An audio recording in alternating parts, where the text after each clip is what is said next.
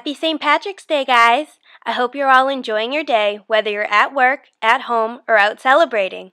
Today I'm going to show you how to create this fun St. Patrick's Day Clover design that will have you ready to celebrate in no time. Let's get started!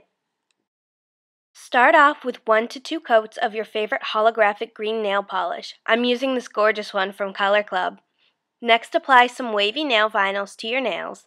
The easiest way to get even spacing between them is to apply the whole sheet to your nail and peel off every other vinyl with tweezers.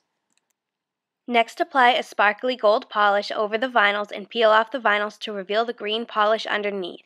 You need to work quickly when you're working with vinyls so that you can pull them off before the polish is dry so that you get that nice crisp line that you want.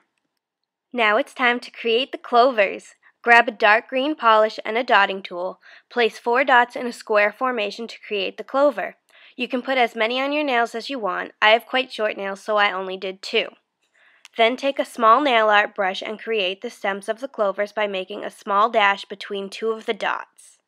Finally, seal in your design with your favorite quick drying top coat to make sure your manicure lasts a long time.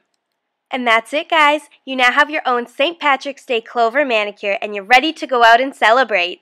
If you recreate this look, tag me on Instagram, #PinkandPolishedNails, so I can see all of your beautiful creations. Stay safe, guys, and I'll talk to you next time. Sometimes